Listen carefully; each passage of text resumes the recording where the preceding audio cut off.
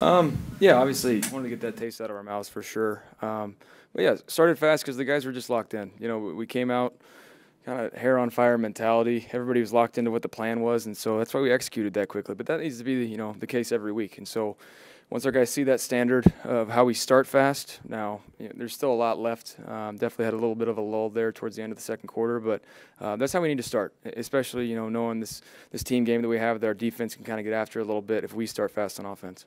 How important was it for you guys to get that touchdown on the opening drives? I mean, you had Yeah, one last year. I think we didn't have one last year. I don't think. So it's going back to before I was here when they got a first drive touchdown. So that's huge, and just execution, guys. Like I said, the guys being locked into the plan, knowing exactly the looks that we're going to get, and just doing their jobs. Sterling Shepard was elevated from the practice squad, and you connected with him a few times today for some big games. How much fun was it to find that connection again at the NFL level? It's fun. He's got a couple screws loose in the head. It's fun just to have his energy in the huddle. Somebody that he's played a lot of ball. Obviously stepped up in a big way, and so did Cam. And obviously with Trey hurting himself, those guys stepped up in a huge way. So yeah, proud of those guys, especially Shep. Now, would he say the same about you? Oh, probably. That's how our relationship is. Big third quarter, they had the long Barkley run, they get back, kind of close in. How big was it for the offense to be able to answer and go downfield and get a touchdown? Yeah, that was a big drive too. Stopping the momentum that they had. Keeping the lead what it was for us to go back out there and execute. And I can't say enough about the whole team. That was one of the hotter games I've ever played in, and just for everybody to be locked in that much. A few penalties here and there, but for the most part, really, really dialed in, and to answer like that's huge. The ball seemed to be coming out really quick from the jump. Just what were you seeing that was allowing that to happen? Just the way we game planned it. Liam was calling the stuff that was working, and so if they're not going to cover some of these short intermediate throws, need to keep taking it. I say it every week. Defense dictates where the ball needs to go, and today, early on, that was short, so just need to take advantage of it. Baker, you were talking about the heat. Is this really one of those games where Tampa Bay had the home field advantage? You guys practice in this, training camp in this? Yeah, besides all the Eagles fans that you saw out there, yeah, it was home field advantage with weather-wise. The Fox camera showed you and Tom talking pregame on the field. I don't know if you're able to share anything from that exchange. I know that there was some comments you had made on a podcast about a stressful situation that he may have created in Tampa, but yeah, I think a lot of that got taken out of context. None of it was personal by any means. It's just what he demanded of the guys, and that's the aura of Tom Brady, and that's what he did to bring a championship here. And so nothing personal, but talking before the game, he's obviously happy for me, and he knows the guys, so he knows how much I enjoy throwing to Mike and Chris because he got to do the same, and so it's fun to be able to talk about the same experiences with a guy like that. We heard his competitive fire a little bit too on the broadcast when he said, well, this wasn't a daycare.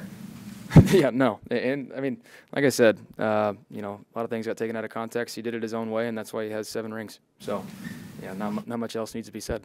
Baker, you had a big scramble on, I think it was on a 3rd down. Is that something you're being more intentional about, using your legs in those situations? Yeah, trying to spit the ball out when I can, but just the rush pattern they had, spiked inside, so I was able to get on the edge. I had Mike coming across. I think Slay was holding him a little bit, but just really trying to deliver the ball to Mike. But if not, then there's a clear lane for me to go.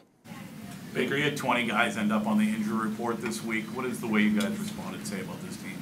Next man up mentality. It just, like I said, a lot of guys stepped up, especially offensively, and then still having guys on defense that are out. So everybody knowing their job, executing the plan well, and playing a team game. Baker, you're part of history today. You threw a touchdown pass to Mike Evans, making him the franchise's all-time leading scorer, surpassing Martin Gramatica. That's big time for Mike. It's huge. Accomplish all these points, all these years. I mean, sometimes we take it for granted of the career that Mike has had and continues to have. He's a Hall of Famer, no doubt. So that's a huge honor for him, and the fact that we get to play with him is it's pretty special. So don't take it for granted, but that's why we try to get him started earlier today, get him going, get one of our best players the ball early on, so he catches fire. So he did that, and special player.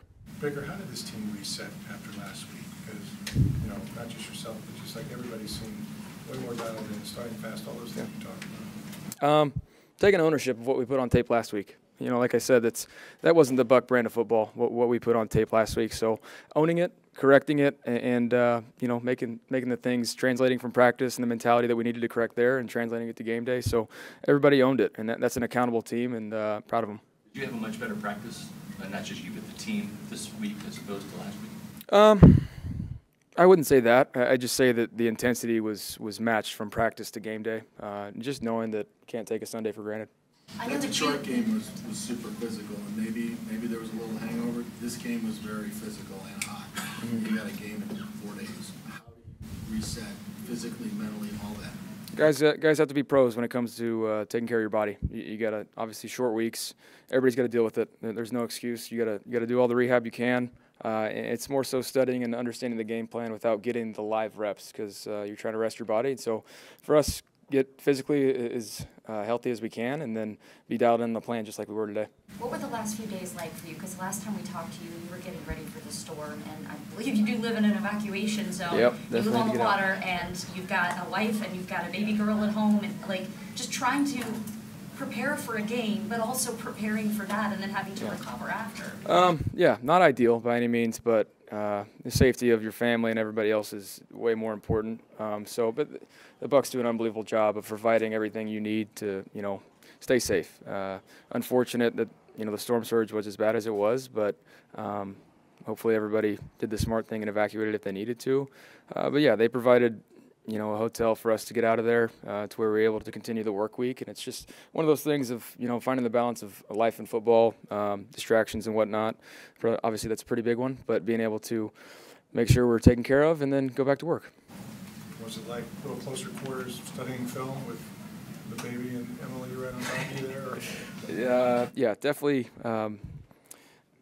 Dark hotel room with a laptop on. It's not a very fun place to be when you got to be quiet. So it is what it is. Okay, one more, please. So Atlanta has won at this moment. So what do you expect from them, especially at defensive? For Atlanta's defense. For Atlanta? You know, knowing their head coach from being out in LA, knowing their DC, Jimmy Lake, just expecting them to be versatile, especially with the guys they have. They got great players. So got a couple of good safeties out there. I'm sure, really haven't watched any of their film, but I'm sure they're able to do a lot of different stuff with those guys. So we got to be ready to execute the plan, whatever it is, and go from there.